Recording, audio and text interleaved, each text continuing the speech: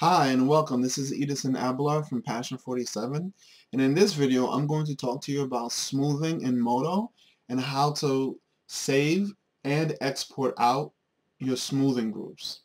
Now this question came from Jordanis on YouTube, and the question was how do you use smoothing groups in Modo?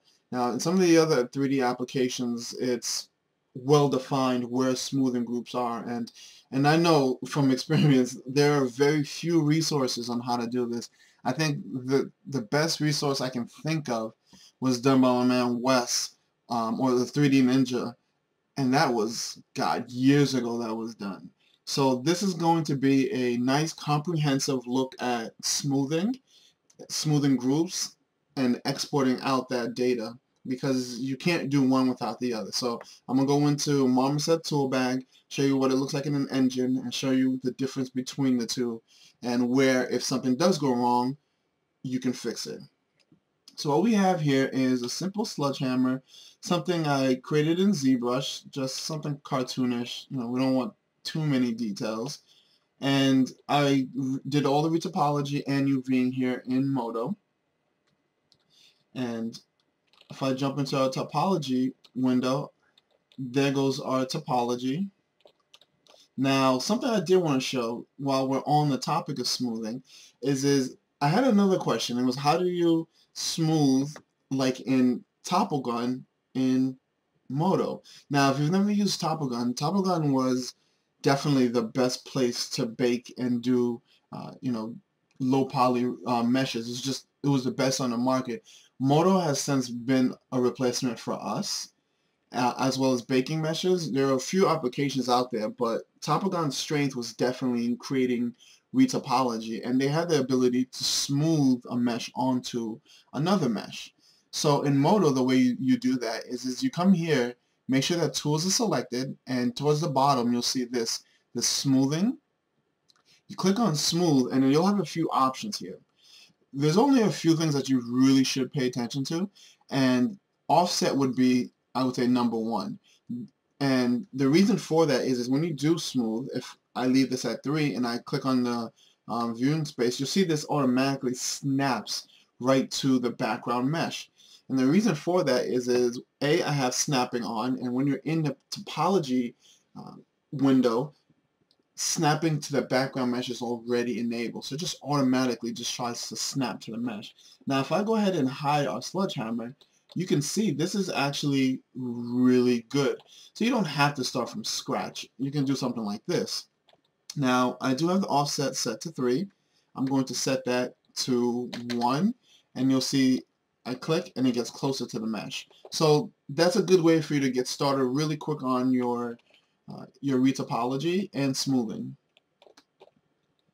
Now let's talk about what we're really here for, and that's how do we do our smoothing groups? Well, if I look at the low poly cage, and I'm going to go into our UV real quick and make sure that our texture is selected, and there goes our UVs. I can definitely have maximized more of this space, but it's fine the way it is. This is just a demo. And so this is just so you see how the UVs are set up.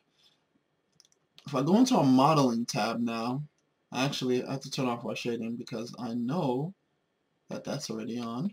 Cool. Alright, so what we have here is a nice shaded, I'm just bring up the preview render. You see how smooth all of this looks? It doesn't look like, if I'm to grab these edges, you can see that we have hard edges here, but when I look at this side by side, you can barely see those edges.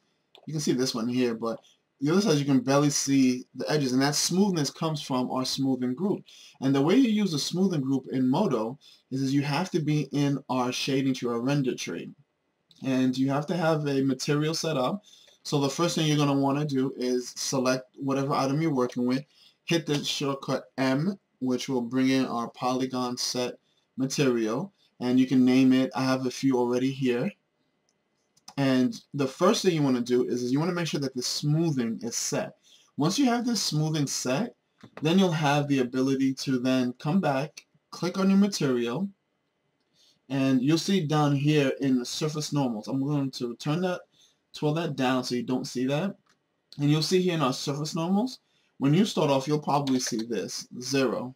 And you'll see right away that that automatically made a change to our viewport. And this is what you'll normally see. You'll see this faceted look. And the first thing that you can do is change these smoothing angles. And the way it works is we're going to say we want 100% smoothing when you're at a certain angle. Now you can keep increasing these angles. I'm going to type in some numbers. 50. You can see that we're starting to get, you know, some shading in here. 100. Nice. So you can see that now the shading is starting to get pretty much like we had it before. 200. Now you can see after a while there really isn't a difference. Now once you have the shading angle, let's say you absolutely love this and you're like, you know what, this is what I want to export out. I'm going to cheat real quick, make sure I don't have something on. Awesome. And I'm going to go ahead and export this out. So oops, to export, you come over to your item list, you right click and you click on export selected layers. Make sure it's just the layers, we don't want anything else exported, and we're going to choose OBJ. Now I've gone ahead and exported out this already. Actually, you know what? Let's go ahead and export and hammer. I'm going to call this one hard. So I'm going to just re-export that out. I'm going to open up Marmoset Toolbag. I'm just going to grab the hammer and drop it in there. And boom. That's odd. You see one thing, but another thing exports. This is something that's extremely frustrating, and you wouldn't know that it happens, or you wouldn't know that, you know, it's a problem unless you were to export it out. And you don't want this in a game, because what will happen is I actually have normal maps that I created in Modo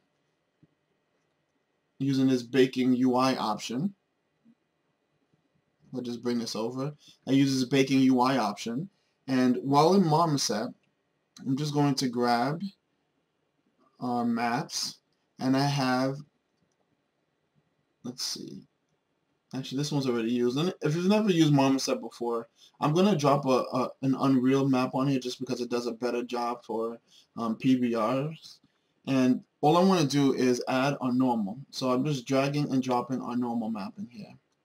And as you can see, it is so jagged that it's almost useless. You know, unless we absolutely need sharp angles like that, you don't want to use these sharp angles. So what we're going to do now is we're going to go back into Modo and we're going to re-export out.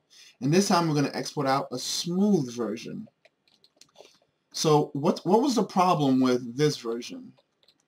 Well, the problem that we had is that our smoothing groups are here, but the information isn't staying.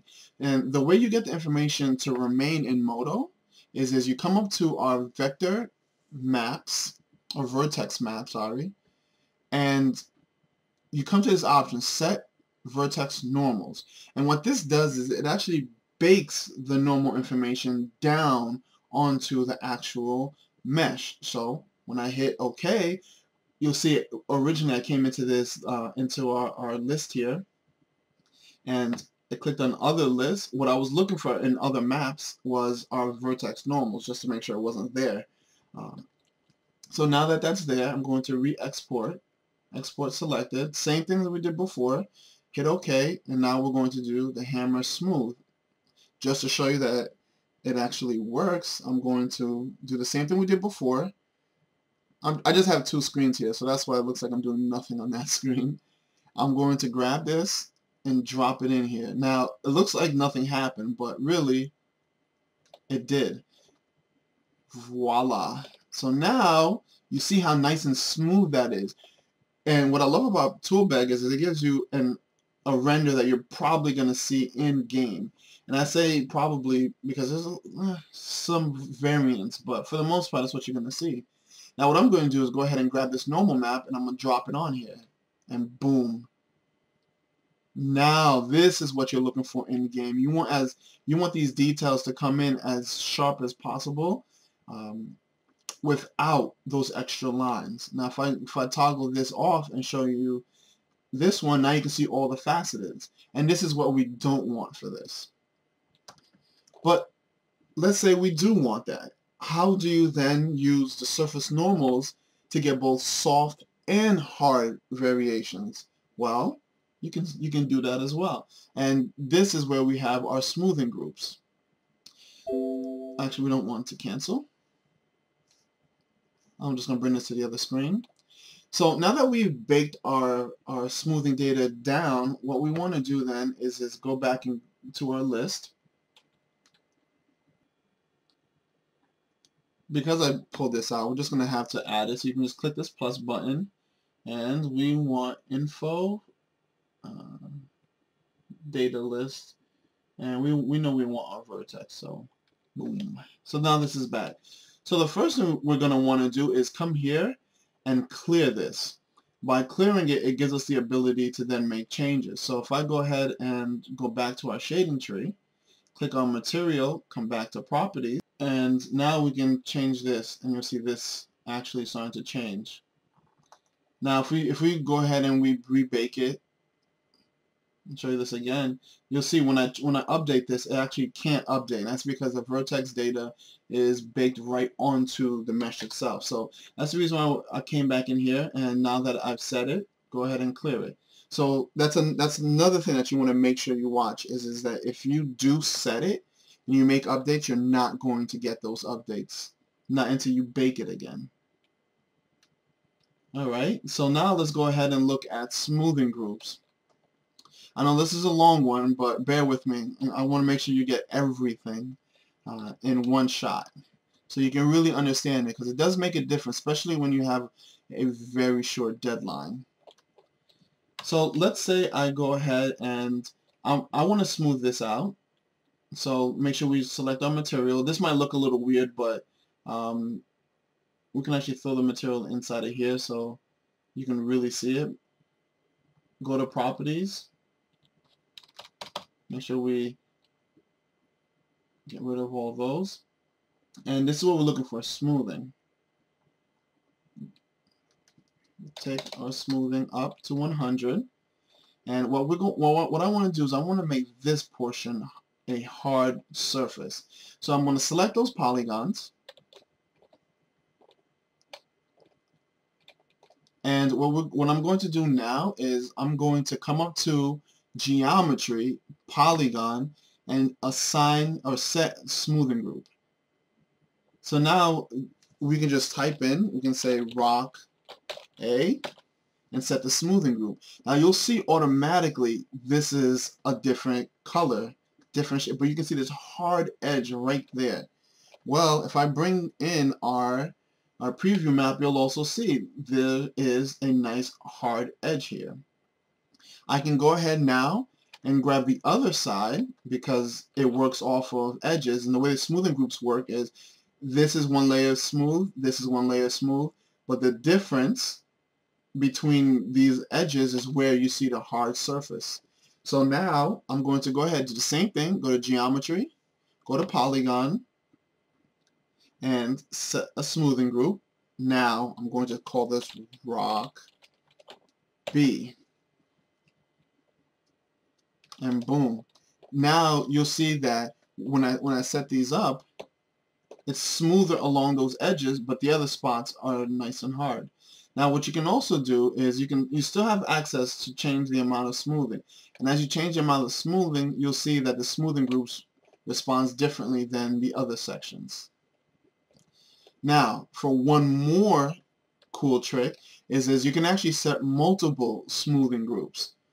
So if you come back down to polygon and you go to set smoothing group, you see that it says mixed mode, and that's because it already knows that it's using two separate polygon smoothing groups. But if you want, you can actually set this to let's say we're using whatever atom and whatever this one is. We know this plus atom. We can do that, and then it'll set a mixed mode for us automatically. And that's how you work with smoothing groups. Now you can export this out the same exact way we did before.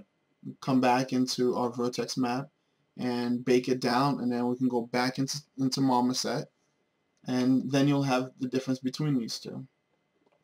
So I hope this helped you guys out a lot. I know there isn't a lot of places you can go and find out all this information, so I hope that this was a nice introduction to some of the lesser known parts of Modo, and look out for some more intense Modo training from us in the near future. We've been working on this for quite some time, so there's a lot of subject matters that haven't been talked about that we're going to do. So I'm excited, and I hope you guys are too.